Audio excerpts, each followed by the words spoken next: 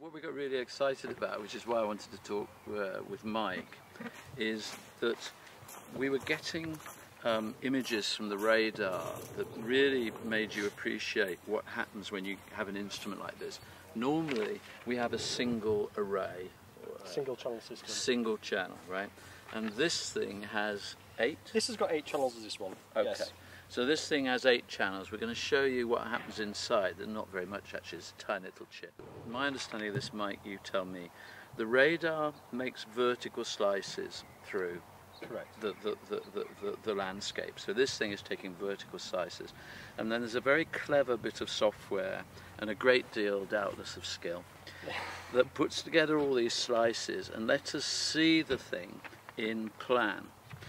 And what's interesting when you watch this process, which we might quickly get Mike to show us, is you can sort of dial down on the computer from the lowest levels up through the archaeology to the top levels.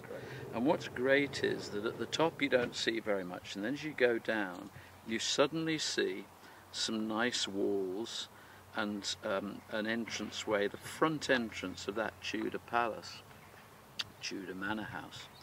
And it's fascinating that when Mike gave us the results, we were able to go into the trench, and I said to him, how deep down is that? It's very difficult normally with geophysics to get depth, and we were able to say, how deep down are those walls you can see? And Mike was able to say, what is the depth of this? Around 1.1 to 1.2 metres depth. Now for an archaeologist that's great. One thing we can say to the diggers, you're going to have to dig quickly because you've got 1 point something or other to get out, so don't hang about. But it gives us an idea of how deep the real archaeology may be happening. And that's an incredibly useful thing that we've begun to develop radar from. Well, would you like to see what's inside? Okay, I think they would. Let's have a look. And there it is. Now, Mike assures me this is pretty near to radar porn, geophysics porn. This is the bee's knees. And what this brings all those arrays together into a processing unit? You've got multiple channels here, indeed. Yeah, and you've got all the controls coming through to this central system here, the control unit. And there's individual boxes here, and each of those boxes are firing down a pulse. Correct. One's a transmitter, one's a receiver. And am I right in thinking when that pulse hits something solid, it bounces up, and this detects that? In a way. In a way. Well, where we get a change of electrical properties between two objects, and that will give us some reflection. So electrical property of bricks would be different from electrical properties of soil. Correct. So you need two different properties. You need a contrast.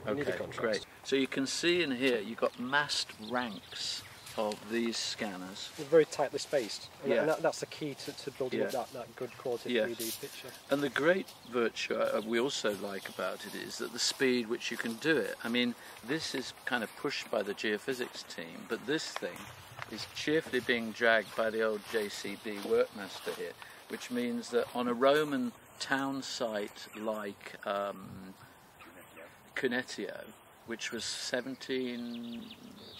huge. How many? 11 hectares, which sounds a lot. This was able to cover that space in a remarkably quick time. So you're driving this at, I don't know, 5 to 10 miles an hour, as long as it's stable.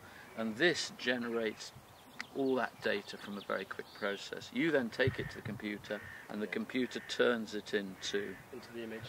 So I'm at the top surface level there, and as Tim said, we can scroll down the data set. So we're slowly going down now. That's about 300mm depth. There's about 500mm depth. And we can actually see a pipe coming in across there. Keep going down. Now about 900. Then we can start seeing some of the features coming in. And scroll down slowly now. You can see the lines coming across and around. Then we've got the inner courtyard showing there. Keep going down in depth. Slowly fade away. And this is really state of the art. It is. There's nothing that can beat this system. Thankfully, they never came up with some name like, you know, the Excitatron. They gave it a sort of flat MALA 8 name.